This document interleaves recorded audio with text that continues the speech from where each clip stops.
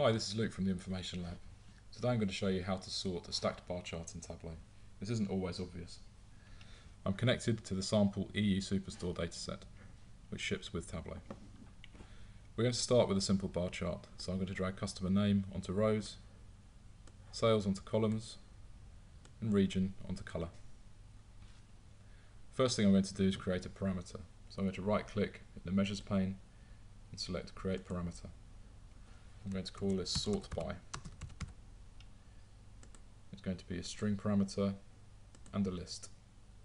And in the list, I'm just going to write out the names of the regions.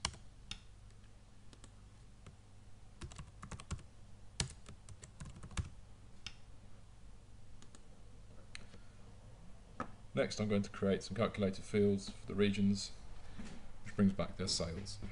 So I'm going to right click, create calculated field. I'm going to call this one central. I'm going to say if region equals central, then sales end. Then I'm just going to duplicate this, edit it, and do the same for north.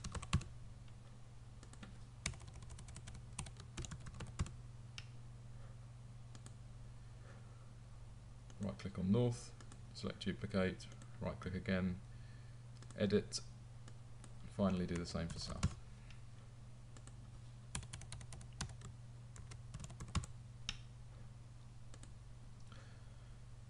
Next I'm going to create another calculated field which references the parameter. So again, right click in the measures pane and select create calculated field. I'm going to call this one filter. It's going to be a case statement.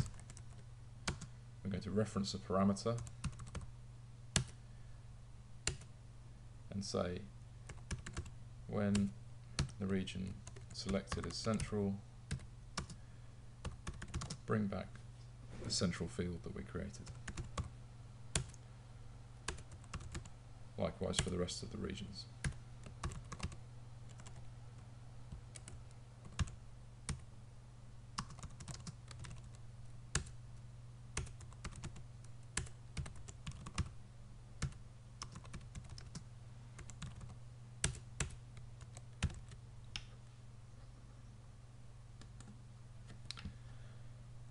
Next we can right click and show the parameter control. So I'm going to right click on sort by and select show parameter control. At the moment the drop down doesn't do anything. Next I'm going to drag customer name onto our marks card here, onto the level of detail. I'm going to click into region and select sort. And we're going to sort by field, go into the drop down and select our filter field which we just created. That's going to be ascending. Then I'm going to do the same thing for customer name, descending, field, and filter. Apply. Okay. So now when we sort by our regions, the stacked bar chart dynamically updates.